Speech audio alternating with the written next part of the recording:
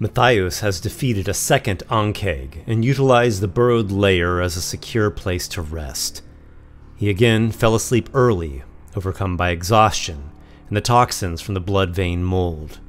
Fortunately, throughout the night, nothing disturbed his rest. In the dim light of the following morning, he stirs within the dingy, cave-like chamber. A fit of coughing comes over him, and he hacks and spits for a time. I need to make my way back home. Father, Mother, I will return.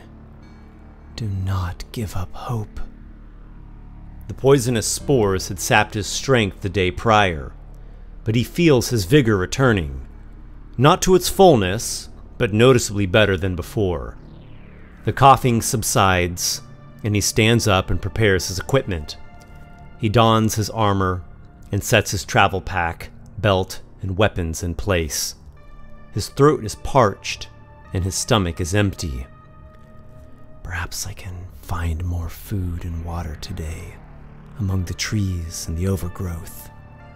But I must remain ever wary of Bastus. The Serpent Guard could appear anytime, anywhere. And when he does, will he attack? Directly and without warning? Or will he engage Matthaios in dialogue as he did before? Uncertainty hovers over the young warrior like a specter. He once again gathers the courage to move forward. Seventh star, guide me. Celestial light, illuminate my path. Before setting out, he decides on leaving the heavy crossbow behind. It weighs too much to be worth it. He does take a dozen of the crossbow bolts in case he might need them. Matthaios returns to the overgrown labyrinth. The morning is still young, and the sun is not yet visible above the high maze walls and the soaring stoneholds. Patches of weeds and other wild vegetation burgeon through every sort of crack and cranny. Ivy and mosses cling to the massive slabs that compose the walls, and trees of all sizes lurch throughout the area. Many of them are laden with vines. Many more have exposed root systems that reach out in tangled sprawls. Tiny insects flit about the half-woods, half-labyrinth, and birds chirp and warble from every sort of perch. Stay alert. Stay alert. He reminds himself again and again. Each step he takes requires his bravery. The Neophyte traverses the corridors and sub-chambers and open pockets amidst the plant life and stony structures. It all has a certain familiarity to it due to his recent experiences here, though it is still not without its confounding complexity.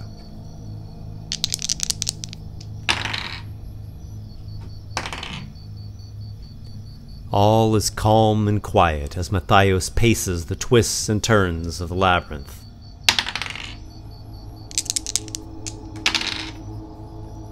He passes by a small pseudo-chamber that has a cauldron in it.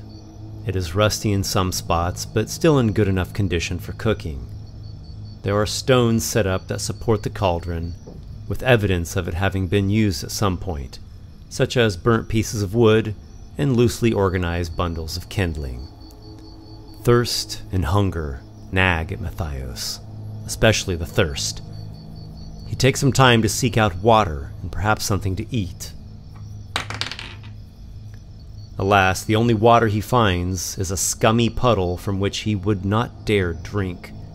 The only potential food is a green lizard that scurries away before he has a chance to try to catch it.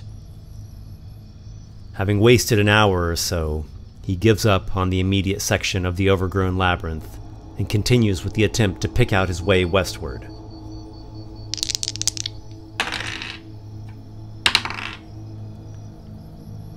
The corridors and small open sections all look familiar to Matthaios as he moves along, keeping quite a good pace. He comes to one of the secure chambers, the one that he had rested the night before last. Again, he does his best to keep a sharp lookout for the Icoriite that stalks him. He notices a couple subtle clues that Bastus had been here at the resting chamber. Part of a footprint in the grime of the ground. The door in a slightly different position than how Matthaios had left it. "Where are you, Bastus? Are you watching me now?" The young warrior looks this way and that. All is still. The only sounds are a few buzzing bees and the far-off calls of hyenas. The shield remains strapped to his left arm as much as possible, and his weapons are holstered in such a way that they can be drawn quickly. He is ready for danger at any moment. Again, Matthaios seeks out water and food, foraging in this new mid-section of the plant-encroached maze. He locates a couple thick vines that he is able to reach easily. Cutting them open, he finds inside clear, fresh-tasting water. He slakes his thirst, glad to have found the source of hydration. Not far from this, he finds a copse of trees and shrubs with an abundance of nuts and fruits, more than plenty for him to satisfy his hunger and take an additional heaping handful with him. It is still morning, with the sun shining just above the high walls and between towering stone holds. Refreshed from the food and drink, Matthaios readies himself to continue on. He has taken no more than a single step when a familiar buzzing sound rises in the air. Coming from over a nearby wall are two Kexia flies, a male with its tendril-like scent glands on its abdomen, and a female, which is larger. Matthaios darts for cover behind a huge stone structure that has been overtaken by tree and roots. He draws his javelin and prepares to throw it. The two giant insects seek out the potential prey. The female fly hovers down, coming to get at the human below the branches of the tree. When she does so, the spike of metal and wood launches at her from the warrior's hand. The javelin sails past the target. Matthaios takes his longsword in hand and holds it aloft, invoking the power of the giant ascendant spirit. The mighty presence spreads out, encompassing him. He steps forward to attack.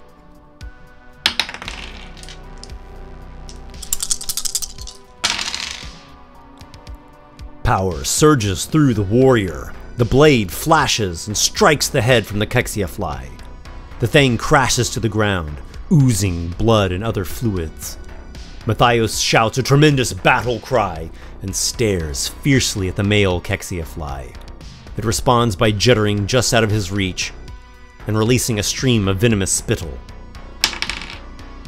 Matthaios blocks the liquid with his shield. The fly creature adjusts its positioning, remaining away from the steel claw of the human. Matthaios moves through the tangle of vines and around the corner of the moldering structure. He sheathes his sword and gets his shield unstrapped, and he drops it. By this point, the male Kexia fly has flown up and over the tree. It releases its spittle, though at a difficult range.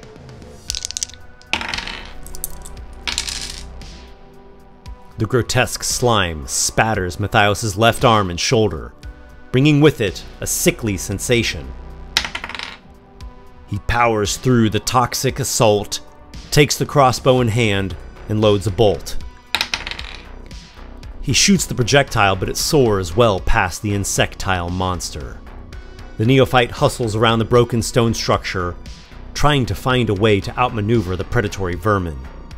The ground is cluttered with chunks of rubble and sprawling vines, making quick movement a challenge.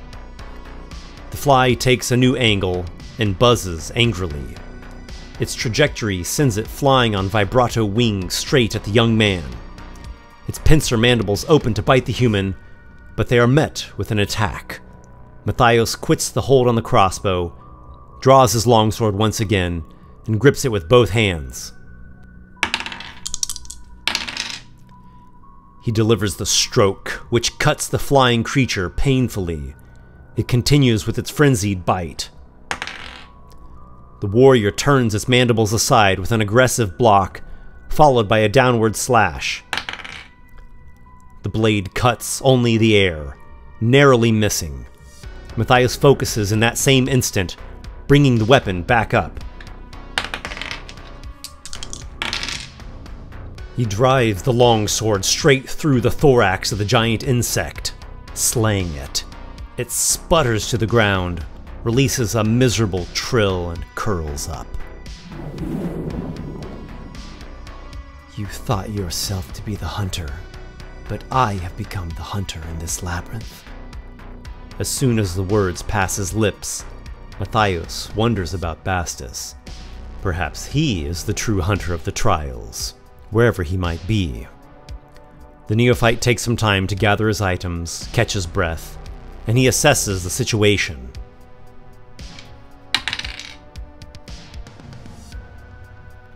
Onward he presses, into the overgrown labyrinth, with the morning sun still ascending in the east.